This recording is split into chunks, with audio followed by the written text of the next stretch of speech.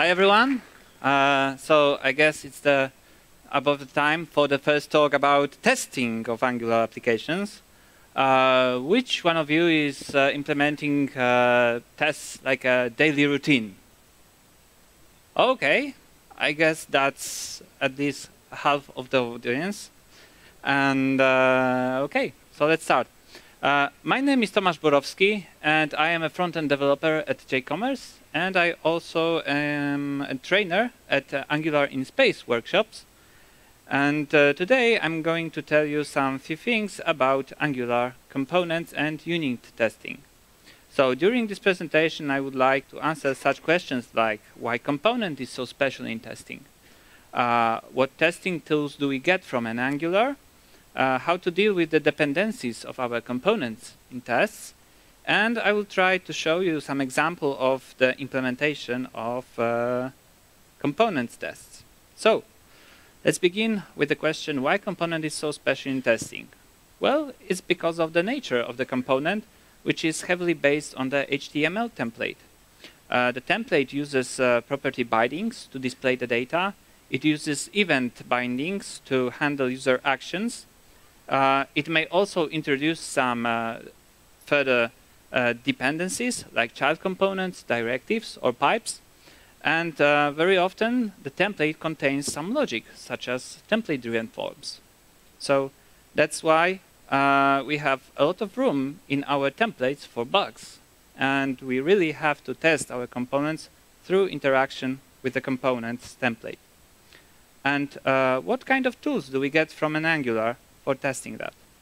Well, we have a test bed, which gives us configure testing module method, which allows us to prepare a minimalistic ng module that would be used for rendering a component and would be used in our tests.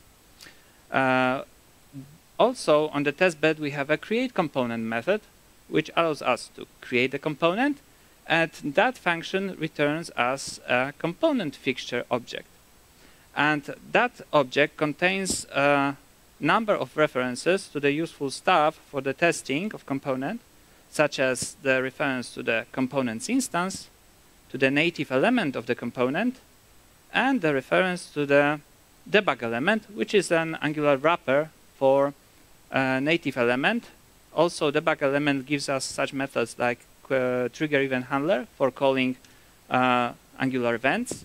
It has a reference to the component's injector, and it has some methods for finding stuff in our templates.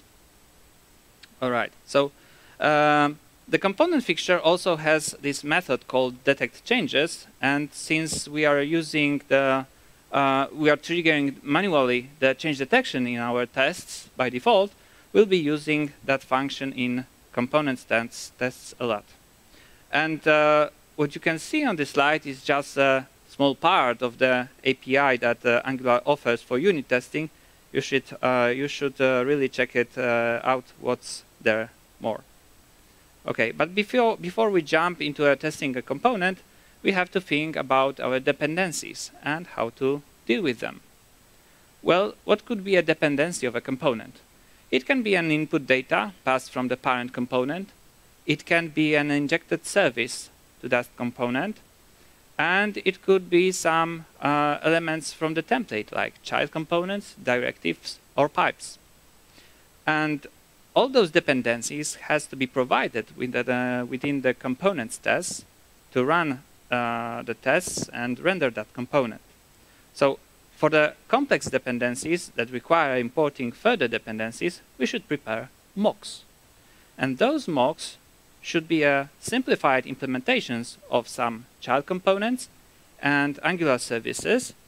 And that's why we'll cut the further dependencies out of our tests.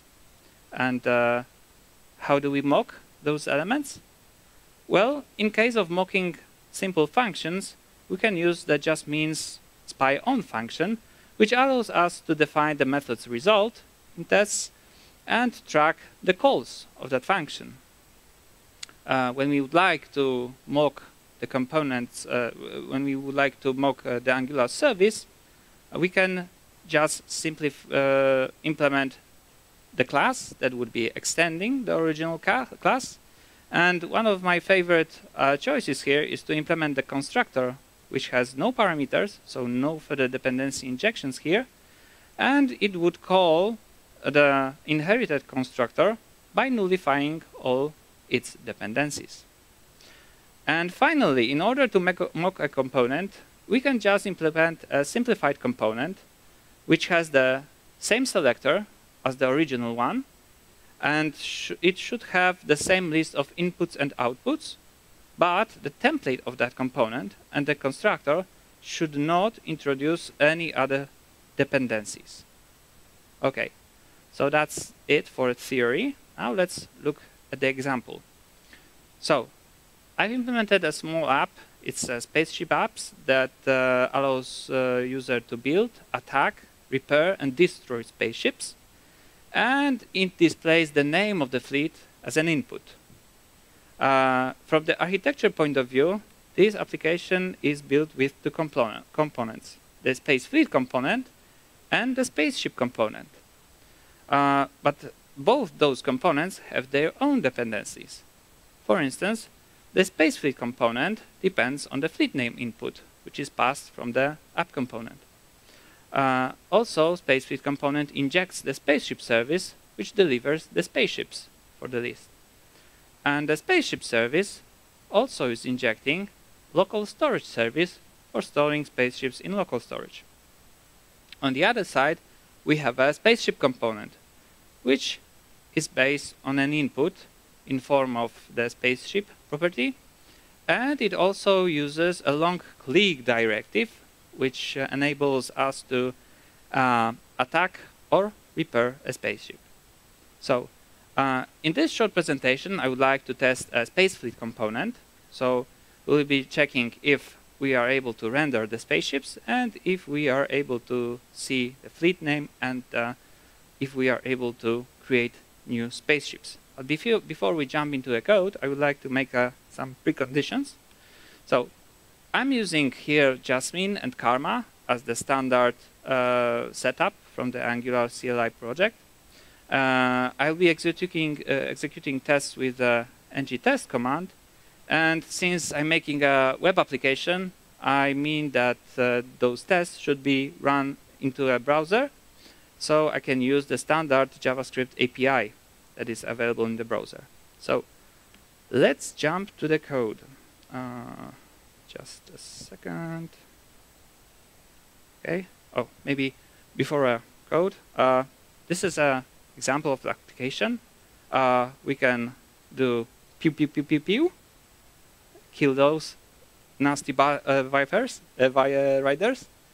and produce new ones. And you can see, we are using here Angular animations, so it is pretty cool. You can heal them just to kill them. And he's gone. Right, so yes, that's the feature. Okay, so when you know what we are going to test, let's implement some tests. So as for a beginning, we have this describe block that describes that we'll be testing a space fleet component. And here we have a setup of the test in the before each block. So here we are using a testbed to configure a testing module. So we are providing a noob animations module just to fulfill the requirement for the animation stuff in Angular. And I'm declaring such components as space fleet component, which will be tested, and the mocked version of the spaceship component.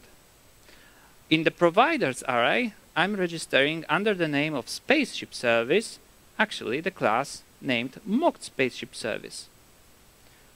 In the next lines, I'm creating a component with a create component method. Then I'm setting up an input, right? And finally, I'm calling the components injector to get an instance of the spaceship service. Well, it will be actually the mock spaceship service instance. And I'm using spy on to track calls over the create ship method and to track calls for get spaceships method. And I'm here forcing that each call of this method should return a value, which will be an observable created with an auth function that will contain mocked spaceships. And we have 2 spaceships, one Viper and one Raptor. All right, so the last thing in that setup is actually calling change detection with the detect changes method. So everything should be rendered fine after this step. So the first test is already passing. It is generated with an Angular CLI. So it just checks if we are able to create an instance of the component. So let's implement the next test. So let's check if we are able to see the name of the fleet. So let's implement text content variable. And let's use the fixture object and native element. And let's use text content property. Okay. So now we have the text representation of that component. So we can make an expectation that this text content, right, should contain your fleet. All right. Hey, seems to be okay. And let's run it. That one was on purpose. It's not your fleet, it's my fleet. Okay? It's my fleet. Okay, so I make a smooth correction here, runs it again, and now the test is passing. Yes. Nice. All right, so the second case, we would like to tell if we are able to see 2 spaceships. Okay, so let's find them. Const ship nodes. Okay. Let's use fixture. And then let's use native element. And here we have a nice method like query selector all method, and we'll pass the selector of that child component, which is up spaceship. Okay. So in the ship nodes variable, we expect to have 2 elements. So let's make that expectation ship nodes length